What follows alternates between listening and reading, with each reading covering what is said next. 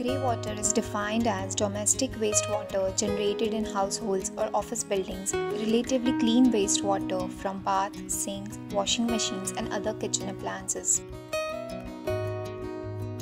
Reuse of grey water has been an old practice and it is still being done in areas that are water stressed. This practice, if given the needed attention, can help reduce the over-reliance on freshwater resources and reduce the pollution caused by discharge of untreated grey water into freshwater resources. It can also be a supplementary source to existing water resources in areas where there is acute water crisis or in arid climate regions.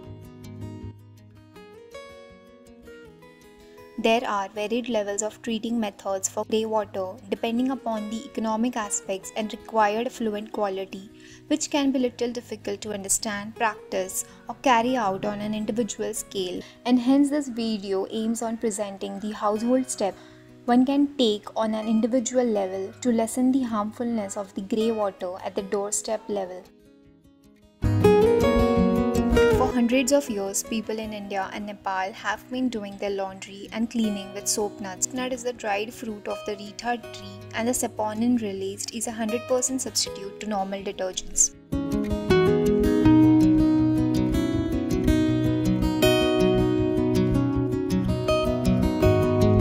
Begin by taking the required amount of water and soaking the retars or soapnuts for overnight.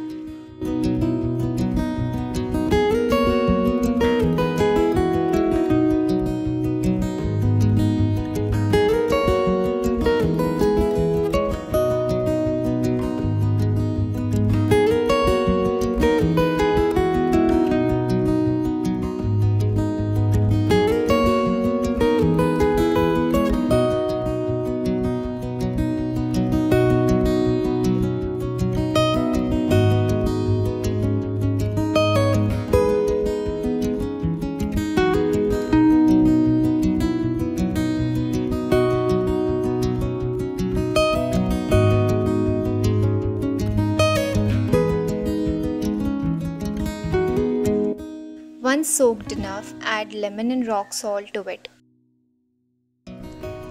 One can add vinegar, guar gum powder and essential oil if required, but I have skipped this step here.